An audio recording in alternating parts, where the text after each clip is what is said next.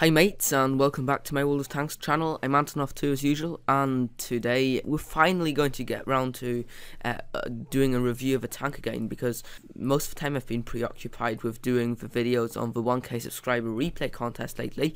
But today finally we're back to reviewing tanks, and this here is the A-44 Tier 7 Soviet medium tank. Now I'm on my way down the Soviet medium tank line because I really want to get for Object 140.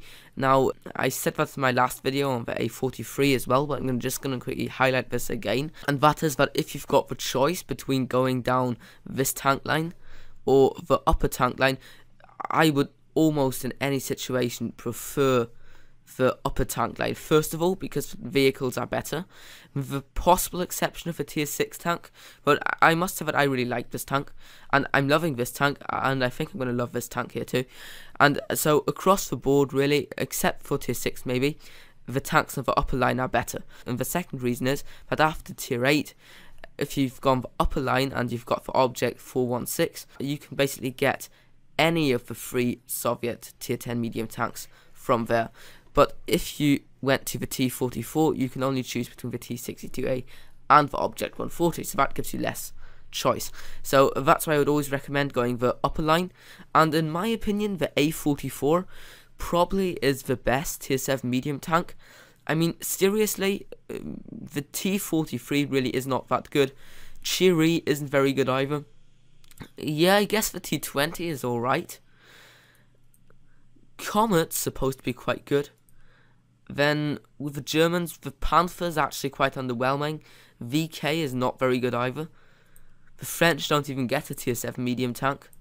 And yeah, okay, the Chinese, I've heard quite a few good things about the T-34-1, but really, all in all, in my opinion, the A-44 is probably the best of the bunch, just because it basically gets an amazing gun. It's very fast and it's very well armored. Now if we look at it straight away, we can see one quite peculiar thing, which is that the turret is rear mounted. This is one of the few medium tanks with a rear mounted turret in game at the moment, and that actually makes playing this tank quite interesting and actually quite strange at the beginning, but you get used to it quite quickly. And actually I really like the fact that this tank's got a rear mounted turret, because it brings some disadvantages but also some advantages. Yeah, so when you first get your A-44, you already have a 76mm gun, this gun here, and the V5 engine researched. Now the bad news is that this gun really is not up to scratch, and yeah, you know, a tier 5 gun and a tier 7 medium tank, it really does not get the job done.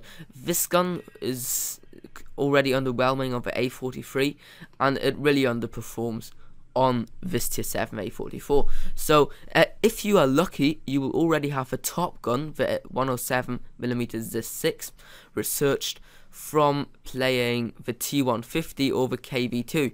So you're really lucky if you research the gun on either of these two tanks. But then again, there's a bit of bad news on that as well, because you can't mount the gun straight away. You first of all need to research the tracks.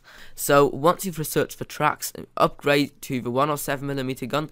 This gun is absolutely amazing. It just totally changes the way the tank plays, and really I would recommend that you just get this gun and the tracks with free experience, because if you haven't got this gun, the tank just really underperforms. And then last of all, you want to really get the radio and the turret.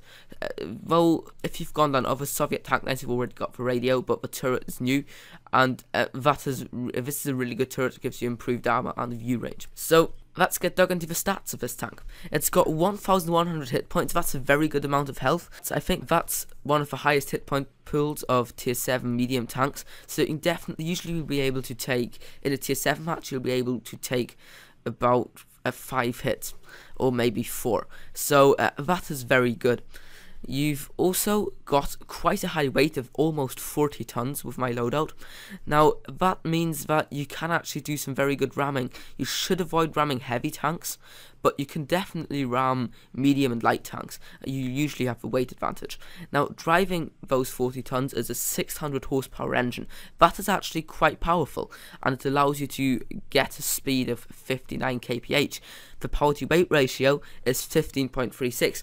Now that's not amazing, but it's alright, and really I haven't got any issues with the mobility of this tank. I mean, sometimes it's a bit slow to accelerate, and uphill the speed can kind of drop a bit, but really, all in all, this tank is really quick and speedy and very maneuverable as well, with 44 degrees of traverse speed and 38 degrees of turret traverse. So that means that this tank definitely has got medium tank speed characteristics, and that definitely allows you to quickly adapt to changes on the battlefield, basically have an aggressive playstyle, kind of a bit like a knife fighter. Now, next we'll talk about the armor, and for the armor, let's quickly go to the What Tank viewer, because it's actually quite complex. So here's the A-44's collision model, and we can see that the armor actually is quite thick. At the upper plate, well, in the garage it tells you that it's 150mm, but that's not quite true, because 150mm millimeter armor zones are only here and right here where the upper glacis meets the lower plate. In between, we've got, I'd say that's 75mm of armor. Now that's sloped very well, but still it can be penetrated sometimes. And the lower plate is 75 as well. So if you're going for the A-44 frontally and you want to hit the hull, usually you should go for the lower plate, because that's less angles than the upper plate. And if you can't go for the lower plate, then go for the center part of the upper plate, where the armor is quite a bit lower than on these 150mm armor zones. But these are actually the places where the tank gets hit the most often. So that's very, very good that you've got that much armor, and really anything will bounce from those armor zones. And even with the 75mm armor zone, it's angled really, really well, so it can bounce lots of shots too. Now, right on top of the tank here, let's see, that must be, yeah, it's a 30mm armor zone, and you can kind of still hit it from the front. So if you're using a gun with a caliber that's higher than 90mm, you'll be able to overmatch this armor, this armor plate here.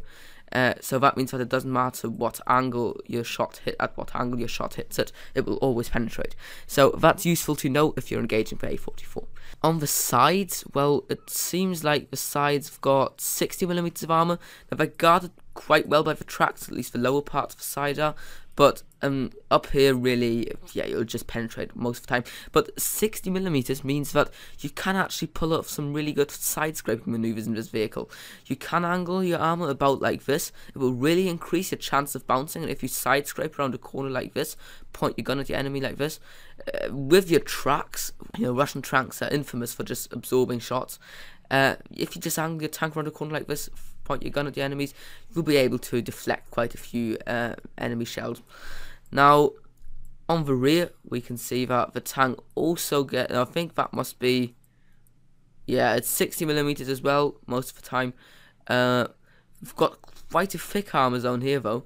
That must be, is it 90mm? Yeah, so don't go shooting at this part, but really, rear and sides, if you get them flush, you'll penetrate most of the time. Then the turret is a different story though, because in the garage it says the turret's only 75mm, I believe, but the turret is a bit more complex than that. First of all, we've got this 90mm piece of spaced armor up front, so that is very sturdy, but behind it there's an armor hole, so 90mm is good, but it's not going to bounce shots very reliably. Then the rest of the armor on the turret seems to be 90mm, and besides the gun mantlet, and front, sides, and rear. So that's kind of quite good news, having 90mm of rear turret armor, but at the front, yeah, I mean, you know, the turret's not bad, but usually you will be able to penetrate the turret more easily than the hull, really. That's quite unusual, but I mean, still the turret can be quite sturdy. Now, one major weakness of the turret is this massive cupola up here, but this cupola also gets 120mm armor zones, so if you hit it on these rings here, it can be really difficult to penetrate. So try to avoid hitting the rings and go for the upper part of the cupola. But the cupola can really kind of make it difficult to play this tank. Which, for example, if you're trying to poke your gun over a pile of rubble or something like that, or if you're cresting a ridge, then the enemies will be able to see your cupola way before you can aim your gun at them, and that's one major problem. But all in all, the A-44 tier for tier is probably one of the best armored medium tanks in the game, and you know, it will be able to deflect lots of shots that other tier 7 medium tanks wouldn't be able to deflect. So you can actually rely on the armor, especially when engaging lower tier vehicles.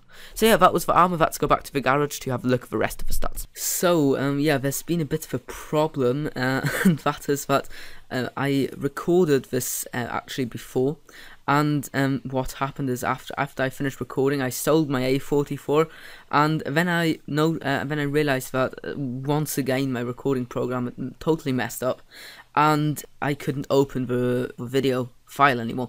So that's why I'll just have to do this whole thing again, but this time without the tank. So we didn't really have that many stats left anymore. All we have to really talk about is the gun and view range and signal range. So I'm just going to go to the tech tree and yeah, highlight the A-44's gun once again for you guys. Now this gun here is 107mm, and for me this is one of the real sweet spots of a tank, but it's also one of the major drawbacks. So yeah, let's analyze it in depth. Now I think I already pointed this out, but it is the same gun that you can unlock on the T150 and the KV2, and I would really recommend you to unlock it on one of those two tanks, because it is a real hard grind to get. So yeah, what makes this 107mm so special? Well, first of all, it's got a rate of fire of 5.71, which is actually quite bad on a medium tank. I mean, it could be worse, like for example on the T-34-3, the Chinese tier 8 medium premium, but it definitely is at the lower end of medium tank rate of fire. It's got only 167mm of pen. Now that might not sound like a lot, but actually if you compare this to other medium tanks at tier 7, like for example the Comet or the Cheery, this actually compares fairly well. It actually is, you know, average. It's not outstanding, but it is average. Obviously the tanks like the Panther have got this penetration beaten, but still 167mm is not bad at all if you know where to aim. The average damage is 300 hit points. That's really massive. This is actually the highest alpha damage of any of the tier 7 medium tanks, and that means that you can in many situations actually trade shots with heavy tanks like the Tiger 1 or the AMX M4 and come out on top. You can even trade shots with an AMX 5100 at tier 8 and come out on top if you put a shot into him for each shot he puts into you. Although because he's gotten a lot higher hit point pool, probably he'll still win. But all in all, your alpha damage is really, really competitive. This is really, really good average damage. However, one major issue is that the RNG range is really big. It really feels like it can roll down to only 200 hit points per shot. I'm not sure about that, I can't confirm that, but I've had rolls of say 225 and stuff like that, so it is quite trollish. Speaking of trollish stats, we've also got a 0.45 accuracy, which really is very, very bad. 0.45 is just, that is really horrible. I mean, you really have to use this tank at close range, because coupled with a 3.4 second aiming time, this tank is just made for brawling. You cannot afford to take shots at long range, because you have to wait for ages for your sights to settle, and then even if you do that, your shot will probably still miss. So it's just not worthwhile. And yeah, it's just basically a typical Russian gun. But in my opinion, this is still all in all a really nice cannon, because you trade bad accuracy and aiming time for great alpha damage and decent rate of fire in relation to that alpha damage. So yeah, in my opinion, that sounds like quite a good deal, and that's really what makes the A-44 special, just the fact that its alpha damage is that high, and many people actually underestimate the A-44. Now, it's kind of a bit like, in a way, playing the A-44 is a bit like playing an ELC AMX. It's basically like a shotgun on tracks. Although the ELC AMX is a lot faster and a lot more lightly armoured, and has also got a higher penetrating gun for its tier, it's also got a very, very long aiming time, and what you kind of have to do in the ELC AMX is you kind of have to drive by your enemy and shoot them while you're driving by, and then kind of draw back to cover, more or less. So that's a really good tactic in the A-44 as well. Now, I'm not going to look at view range and signal range now because I haven't got the tank in my garage anymore. I don't really flash it up. It's not really that important. It's just basically fairly average on the tank, both of it. So let's just move on to equipment, and equipment is actually really important on the A-44. Now, the A-44 cannot mount a vertical stabilizer, so forget about that straight away. You definitely need to have an enhanced gun lane drive and a tank gun rammer. Those two items are absolutely necessary. For the third piece of equipment, it's actually quite a throw up between, in my opinion, cyclone filter, wet ammo rack, and improved vents. Now, the argument for improved vents obviously is that because of the quite trollish nature of the gun, improved vents would really give you a very big benefit. And basically, this is just one of the medium tanks in which improved vents would work the best on. But you've also got a really, really weak ammo rack. Usually, your ammo rack gets damaged at least once a game. It's just one of these tanks, kind of like the Leopard one as well. So, wet ammo rack is quite good too. But cyclone filter would be useful as well, because you've got a front mounted engine, and that just means that you get set on fire and your engine gets taken out so often that it just really gets on your nerves and can really really either cost you a repair pack early on in the game, or just render you useless for quite a few seconds and get you killed in many situations. In my opinion, the best choice out of the three would be cyclone filter, because in my experience, my engine just got knocked out so often. I got set on fire so often that that was probably the worst thing about this tank while I was driving it. So really, cyclone filter is the way to go, in my opinion. But you can choose wet ammo rack or improved vents, whatever you want, really. There's a case to be made for each one of them. And really what I would recommend is that you just get into the tank, play a few battles, and then just decide what drawback gets to you the most. For bad aiming time and for bad accuracy, in that case go for vents. The fact that the engine gets taken out so often, then go for a cyclone filter. Or that your ammo rack gets blown or damaged quite frequently, in that case go with wet ammo rack. Of course, closely coupled to the equipment are also crew skills. It is absolutely essential to have repairs on your entire crew, just because in the A-44 you tend to side scrape quite a bit, so having repairs just really gives you the edge when you side scrape and just really helps getting the tracks up really quickly. But really, the moment that reaches 100%, I would probably swap it for Brothers in Arms, because having Brothers in Arms on the A-44 is just really amazing, especially if you went for vents in your equipment setup.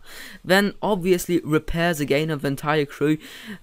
In my opinion, you don't really need 6th Sense in the command on this tank. I mean, of course it's nice to have, but on the A-44, really, because you should be using it at that close range, I mean, you know, if you're 5 meters away from your enemy, it's quite obvious that they'll have spotted you. It's not rocket science, you know.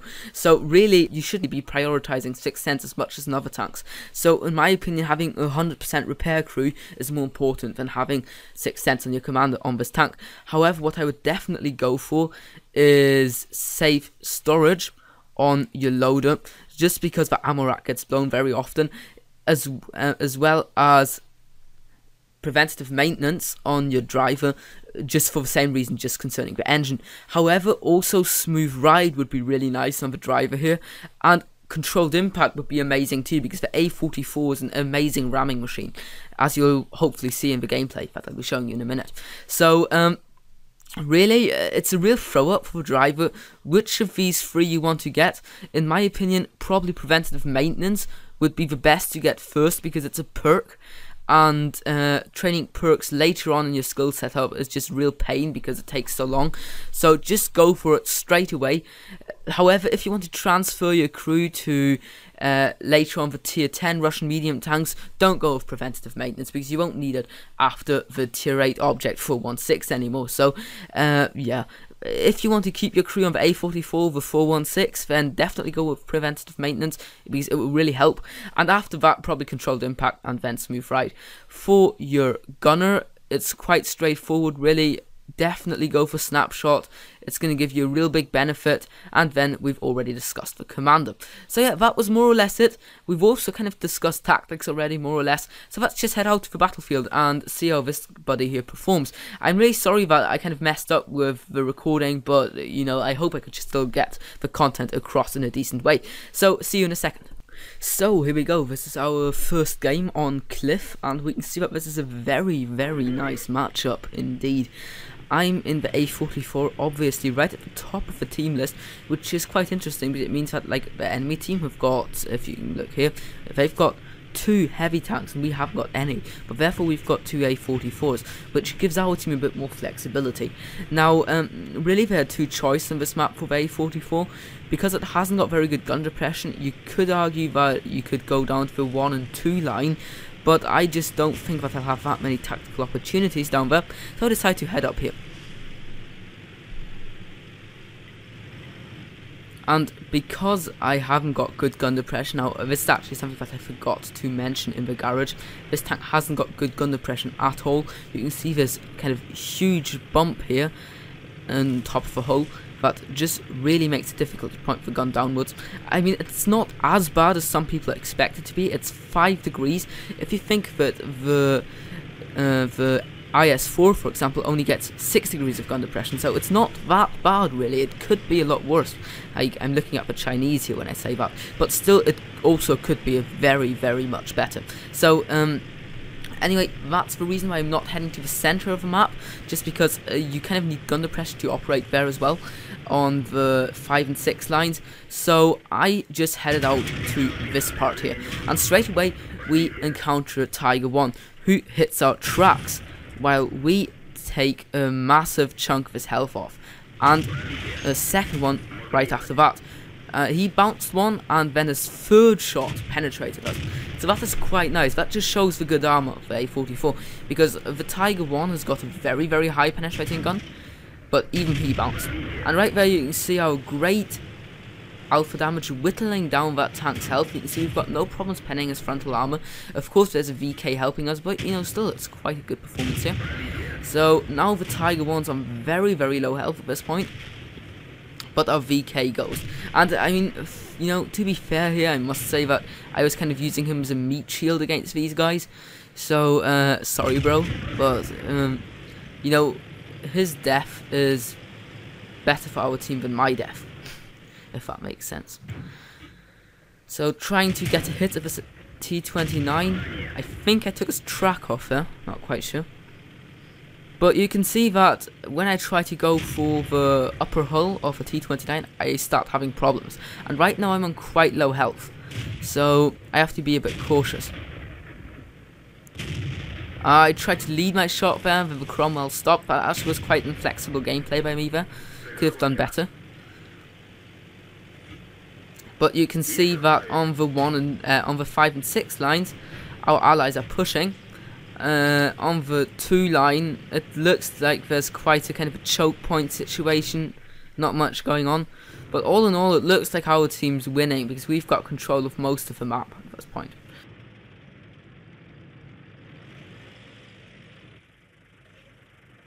But this is quite a campy situation. It doesn't look like anybody who wants to make a push.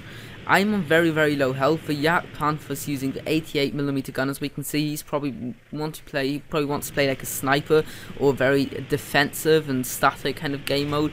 And I mean, seriously, a T-34 against a T-29 isn't a very fair match. So none of us really wants to push here, and really it should be the Yak Panther who takes the first hit in this scenario because he's got the most health. He's got chance of bouncing one shot, maybe. The T-34 will definitely go down. I will definitely die. So really it has to be the Yak Panther. But I just realised that nothing's going to happen here. So I just decided to turn around and defend the centre of the map against these two very aggressive tier 6 meds, trying to make a push towards our base. So I really hope that that Yak Panther and the T-34 can make a stand against the T-29, although usually a Yak Panther against a T-29 one-on-one won't work out too well. Really what they should do probably is the Yak Panther should take a hit, and then the T-34 should try to go round. So the Comet misses his first shot, then very stupidly drives on top of a rock. So that allows me to get the first great shot into him, and then the Yak Panzer IV finishes him off. T-34-85 hits my track, gets absorbed. Russian tracks take that. And things aren't looking too good anymore now. The T-29 is coming round, so I really have to take out this T-34-85, otherwise I get caught in between the two of them, which really is not very nice. So the T-34-85 takes out my track. I repair because I just really want to take this guy out now before the T-29 comes around. Take unnecessary damage there. Wasn't very good play there, really. And now, instead of engaging that T-29, I decide to make a rush for the enemy base. If you look at the lineup, the enemies have got the T-29 and the T-25-2 and 3 SPGs and the Panzer 38 NA. Well, we've only got me and the Yak Panzer 4 and 3 SPGs. So the enemies have got a lot stronger lineup. Now, I think the T-29 should be thinking that I'm running for his base, and then I reconsider and decide, because he's on very low health, to go for him. And I get a very lucky snapshot there, this Cupola, getting my second kill, and this brings me back into the game. At this point, actually, we could win this, but we have to play it very carefully, because that T-25-2 is nearly on full health still. And our Yak Panzer IV, let's see how much hit points he's got. Okay, he's on full health, so it's actually looking quite good at this point. And the RT's doing some really good work here. Thumbs up to the RT, well done. They take down the T-25-2. So now it's basically all of us against 3 pieces of artillery and a Panzer 38 NA.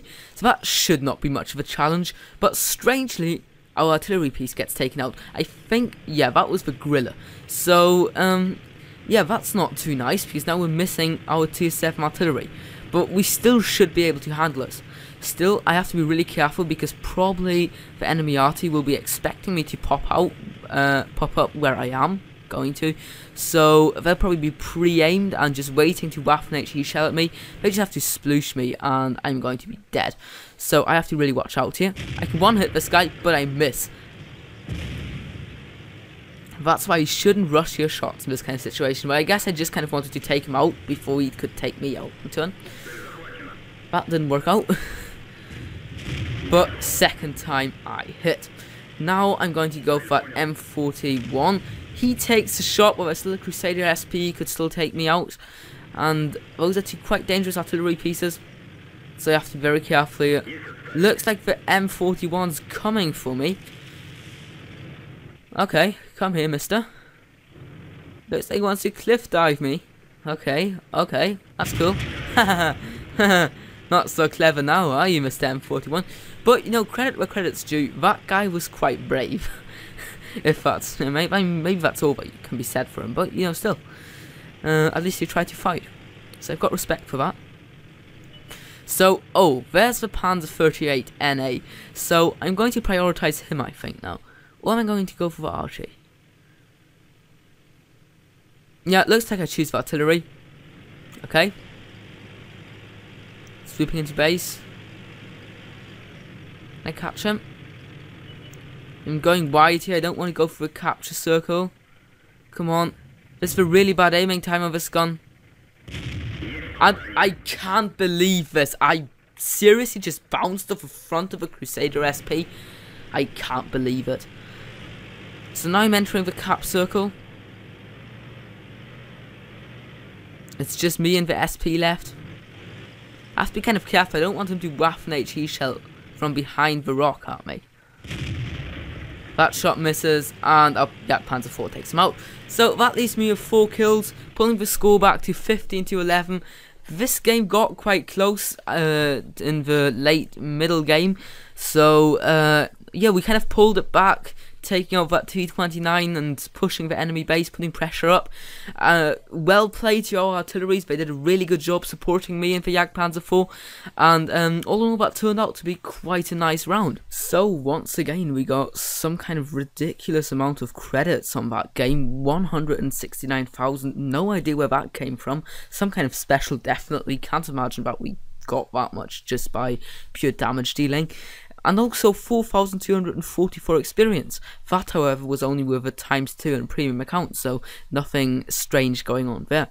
First class mastery badge, which is quite nice, and a steel wool medal, which actually came quite surprising, but kind of showcases the armor on this medium tank. In the team score window, we can see that I came first on the entire team by far actually, and also dealt the most damage, but that GW Panther did very well too, and got the most kills, 4 frags in total. We fired 16 shots, of which 12 hit and 11 penned, which is actually quite nice considering the bad accuracy values of this tank.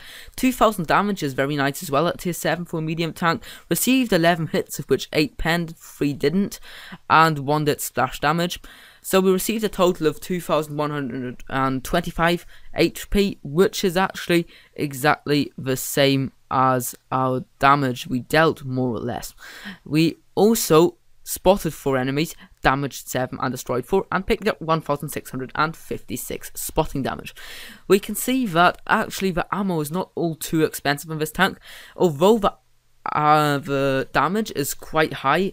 Each round only costs between 200 and 300 credits. So that means that you can actually run quite a profit in this vehicle, because you do that much damage, you get lots of credits, but you don't have to spend too much money on your ammo, so that's quite nice. Yeah, that was the first game, but I've got a second one lined up for you guys as well, in which I did even better, so let's head in and see how it turns out. So, here's the last game for today on Steps.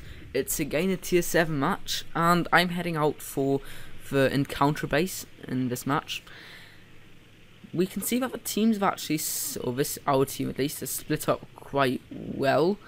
But there are some very aggressive scouts here. I'm letting myself get a bit distracted by that T-34 there. Let's see if I can get a hit into him. No, I can't. Not aimed enough. So I just decided, screw that. I'm not going to get any damage here. I'm just going to expose myself to taking damage. Just going to get to the encounter base and get stuck in. That's the plan at the moment. You can see the quite decent maneuverability of A-44. Power to weight ratio is not amazing, but the speed and maneuverability is alright. Just going to quickly speed it up a bit till we get to position.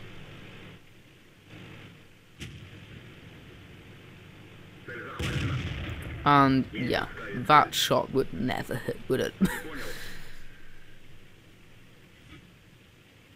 So right now, usually in any other medium tank I would try to crest this ridge, but because of a really bad gun depression in this vehicle, I'm just not going to bother. Instead, I'm going to try to kind of, in a way, kind of side scrape around this sand dune here. Well, it's not really a dune, kind of an undulation. We can see that our teammates in the west are being pushed quite hard by the enemies. And oh, there's an M7 and a PZ SFL5. Now he fired, that means he has to reload for like literally ages, except for if he's using the stock gun. So right there we put a very meaty shot through his upper glaciers, or actually through his gun mount, I think that was. Now luckily for us, that Yak Panther isn't aiming at us, so we can get a clutch shot into that Panzer SFL and take him out. The M7 gets a hit into us. I think he only damaged our track. Yak Panther bounces. I'm not sure what's going on with the reticle here. And things are not looking good at all for our team. Scores 5-9. We're down 4 tanks. Basically, we're reduced to 3 tier 7s. Not looking good at all. So let's see if we can come back from this. We've still got nearly full health. But Yak Panther, not sure what he's doing there. Probably trying to flank us. I'm trying to engage him. I'm really sorry about this. The reticle's just really screwed. But anyway, I pick up the kill on the Yak Panther. That's my second frag. So now I'm going to go after this M7 here. Just go straight at him. Over the ridge. A shot in. I actually wanted to go for Ram, but he dodges me. So I'm just going to follow him around. And oh, seriously. Oh no. Okay, that was quite stupid of me there. So I ram him and I bounce. Oh god, this is actually, that was quite embarrassing. So really, that guy should have been long dead there. And kind of a bit of a spoiler alert here. If I had managed to kill that guy, this game would have been a Radley Walters medal. But yeah. So there's a PZSFL4C with a high roll. We should be able to take him out. Of course, we don't get a high roll, but that's what ramming's there for. And that's just what I'm saying, especially against lower tier tanks. The A-44 is an excellent ramming machine. So within a few minutes, we've been able to even out the score quite a bit. It's 10-11 now, and we're up 1 tier 7 tanks. So yeah, things are looking a lot more equal now. So really what I was thinking of doing was looping around all the way to the west, but then I realized, wait a minute, our enemies have all pushed for north. So really I was just thinking of heading over there in a straight line, but then I spot this Churchill Mark 7 here. I tried to take a snapshot at VK, but it's not going to happen, so I decided just to focus on the Churchill. Now you can see me loading APCR ammunition here to compensate for my bad pen, because the Churchill 7 can be quite difficult to penetrate frontally. However, he's too stupid to turn his frontal armor to me, so not having many problems. So really I'm just wasting my APCR ammo here, but you know, you can't know that kind of stuff in advance. So I pick up my 4th kill on the Churchill 7, but there's still 3 enemy tanks to go. So there's the KV-1S. I'm still using APCR ammunition. Obviously punch a shot through the frontal armor of that tank, and hopefully we'll be able to reload before he will. Oh, he's aiming at us, but we put a clutch APCR round into him, finishing him off and securing kill number 5. So now I'm going after this VK. I'm not sure why I'm still using APCR ammunition, but I just forgot to switch. So I'm really sorry for this reticle kind of, you know, bug or whatever it is. But anyway, 6 kills, Top Gun secured. So now there's only this M5 Stewart left to go, and yeah, another APCR round coupled with a ram takes care of that guy, and the score's 15-12. So we came back from that game really well, and really I think it's fair to say that we kind of carried our team to victory there, considering that the tank who got the second most kills was 2 kills and we got 7. So real shame that we dunked those shots on the M7, because otherwise we would have gotten a Radley Walters here. But you know, still I'm not going to complain about a 7 kill round. And yeah, I hope this game just showed 2 things. First of all, that the armor of the A-44 is really up to scratch, and secondly that you can really use it as a very, very good ramming machine. So yeah, let's look at the post-game stats to see how well we performed exactly. So once again we got a ridiculous amount of credits, 104,796, but this time I actually think that might be without a special, but I'm not quite sure.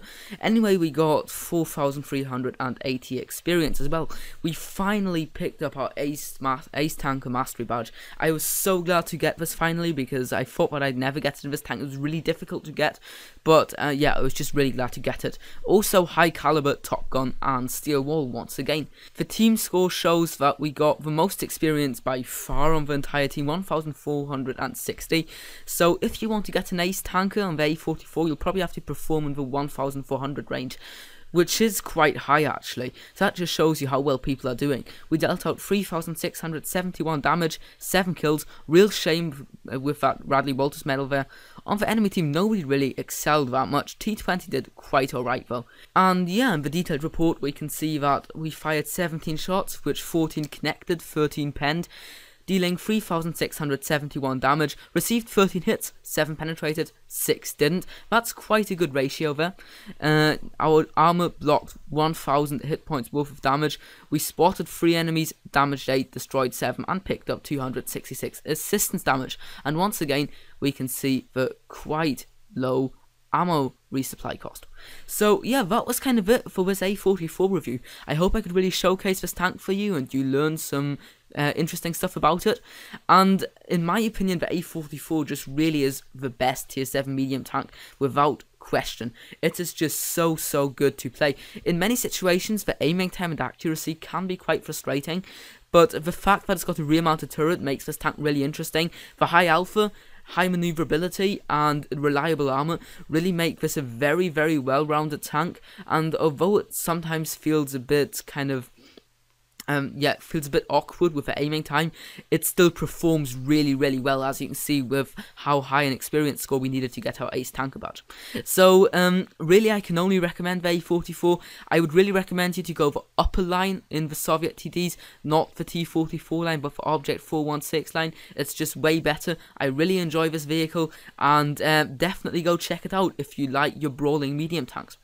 Yeah, so thanks for watching as usual. Consider giving this video a thumbs up below, or even subbing to my channel if you haven't done that yet. And I hope I see you out there on the battlefield, or maybe even in one of my next videos. Yeah, bye bye.